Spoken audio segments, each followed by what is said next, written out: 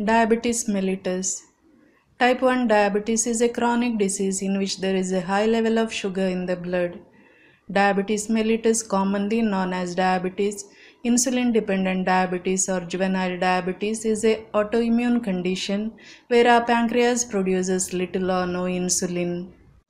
Type 1 diabetes equally affects males and females and diagnosed most commonly between ages 10 and 16. Blood glucose is the main source of energy and comes from the food we eat. Insulin is needed to move blood sugar into cells. Inside the cells, glucose is stored and later used for energy. In type 1 diabetes, the body does not make enough insulin to control blood sugar levels. When there is absence of insulin, glucose stays in our blood and doesn't reach our cells. As a result, glucose from food accumulates in the bloodstream rather than entering the cells, and our body cannot use this glucose for energy. Too much accumulated glucose leads to a rise in blood sugar, which then causes symptoms to develop. Causes. The exact cause is unknown. Most likely it's an autoimmune disorder. It can occur at any age and most oftenly diagnosed in children, adolescents or young adults. Genes may play a role. Most common causes include viral infection. It can be triggered by a virus such as the common flu or cold, or following a viral infection such as mumps, rubella, measles, influenza, polio, etc. Very rarely, type 1 diabetes can be triggered by an injury or trauma to the pancreas. Signs and symptoms. Diabetes symptoms are caused by rising blood sugar.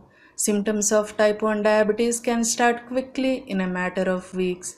Diabetes can affect almost every part of your body. Therefore, you will need to manage your blood glucose levels, also called blood sugar.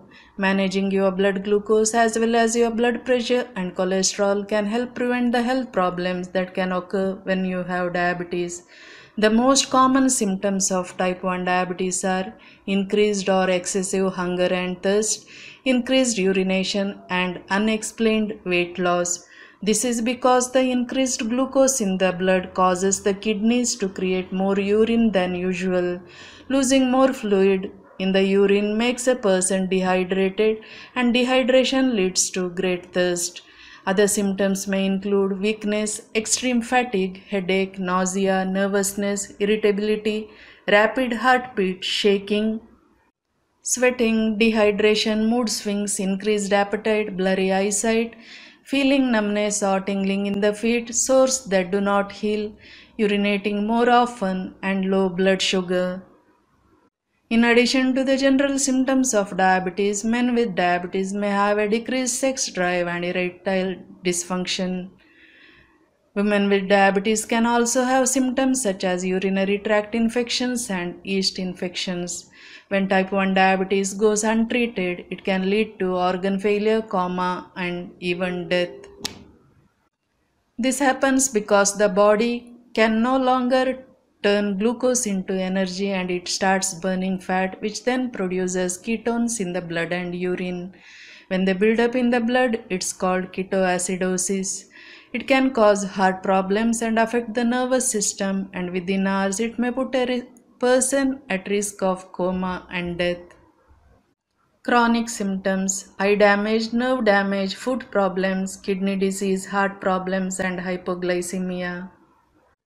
Diabetes is diagnosed with the following blood tests. Fasting blood glucose test. Blood is taken in the morning after fasting overnight. Random blood glucose test.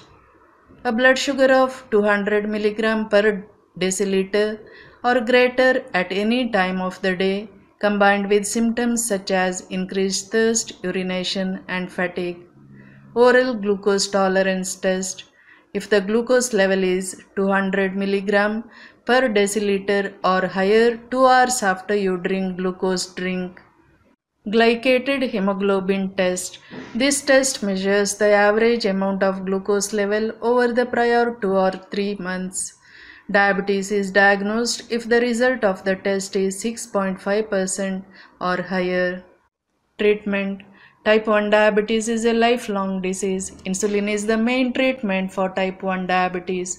Insulin lowers blood sugar by allowing it to leave the bloodstream and enter cells.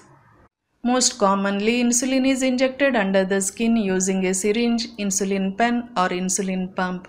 Insulin can't be taken in pill form because the digestive juices in the stomach would destroy the insulin before it could work.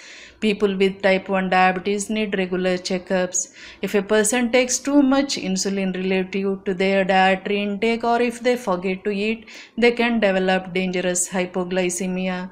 If they take too little insulin or eat too much, they can develop ketoacidosis. They must carefully monitor their blood sugar levels, dietary intake, and their dose of insulin every day. They must receive insulin treatment throughout life.